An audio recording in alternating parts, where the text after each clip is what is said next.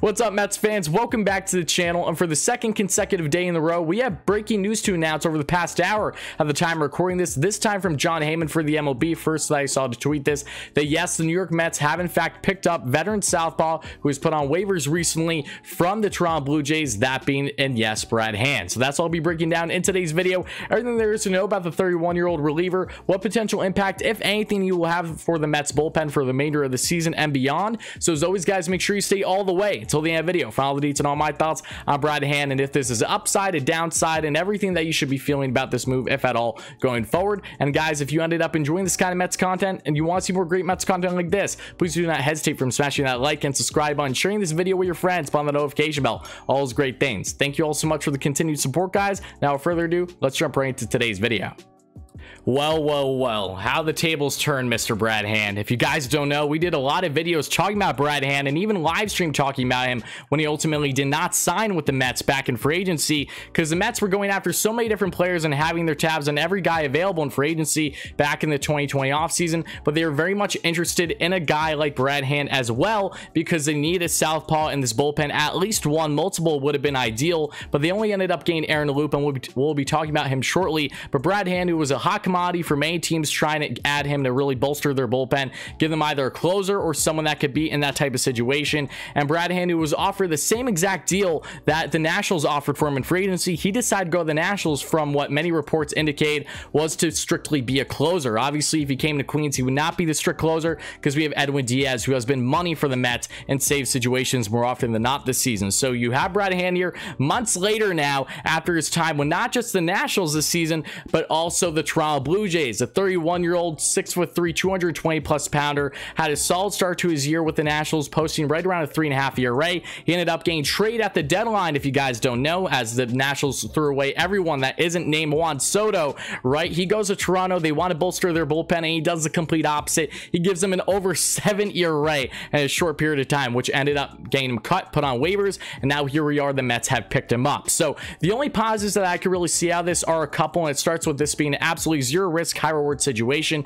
To a slight negative, however, in the scenario where the Mets do make playoffs, and again, it's not likely, but in a scenario where they somehow, some way do make playoffs, Brad Hand cannot be part of the club during that time, because the cutoff to acquire guys on waivers and anything like that is September 1st. Today's day is September 2nd. So Brad Hand could not be a part of any type of playoff run for the Mets should it happen this year. Again, I'm not saying it will, but in the scenario where it does, Brad Hand simply cannot be here for it. So you look at the Brad Hand connection here, though, originally drafted in 2008 in the second round with the 52nd overall pick by not the Miami Marlins, the Florida Marlins. Yes, he has been a seasoned reliever in the game. Again, an AL All-Star, if I didn't mention that already, during his time with the Cleveland Indians back in 2019. Has been a pretty respectable reliever at this point in his career. He's 31 now, though, a little bit on the latter half of his career, not having great numbers with Toronto, but again, some upsides. Again, low risk, high reward, kind of feel me out situation to see how he would do in Queens, if at all, here. And if he does well, then maybe the Mets will consider signing him to at least a one-year deal in the offseason. Only time will tell. But another positive taken into the matter is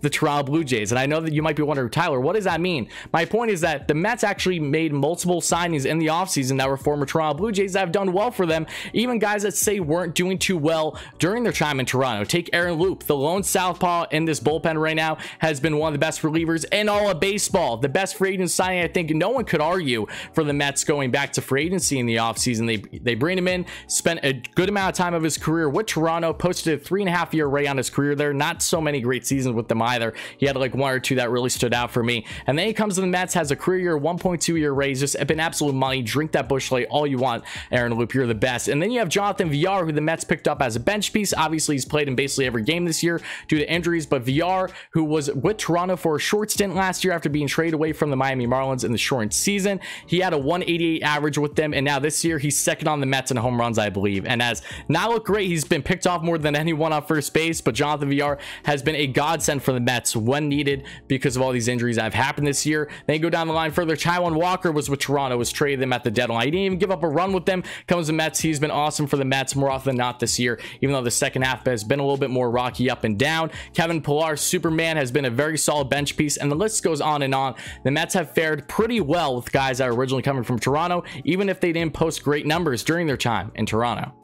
So in conclusion here, Brad Hand, 31 years of age, who has a 4.21 ERA during his stint combined with both the Nationals and the Blue Jays this year, is looking to kind of bounce back a little bit in Queens. And if things go well, then he could potentially be signed in the offseason. If not, that's no worries. All I know is that Sandy Alderson was very much interested in him during the offseason as well, along with the current Mets management, up until really Jared Porter was resigned. He fired, everything that happened there, and then they brought in Zach Scott, who, as we know, is currently now with the club. And a quick Zach Scott update, if you guys don't know, after being arrested Tuesday morning at 4 a.m. for a supposed DUI situation, he has pleaded not guilty today at the time of recording this, and he will have a court date in early October, and he will be away from the Mets until further notice, in which Sandy Alderson will be the current GM until something changes or a move is made. So that'll do it for this video, Mets fans. Again, nothing fancy with the visuals or anything like that. This was strictly a waiver claim, low risk, high reward. We'll see what Brad Hand can bring in this bullpen, if anything, down the stretch here in the season, with the final month being upon us here in September. So Mets fans, let me know your thoughts in the comments below. Do you like this pickup of Brad Hand? Are you happy that the Mets landed him months after the fact of trying to get him back in free agency? Do you not like the pickup? Do you think he's only going to continue to struggle after being traded away originally once from Toronto? Now he's picked up on the waivers from the Mets. Let me know all your thoughts in the comments below as always. And guys, stay tuned. More great content is coming on the channel as always. So if you enjoyed this video and you want to see more great Mets content like this specifically, please make sure to smash that like and subscribe on sharing this video with your friends. Put on the notification bell. All those great things. Thank you so much for the continued support, guys. I love making Mets videos. I love doing live streams. So much is coming, but rest assured, I'm looking forward to hearing your thoughts in the comments below. And as always, let's go Mets, baby.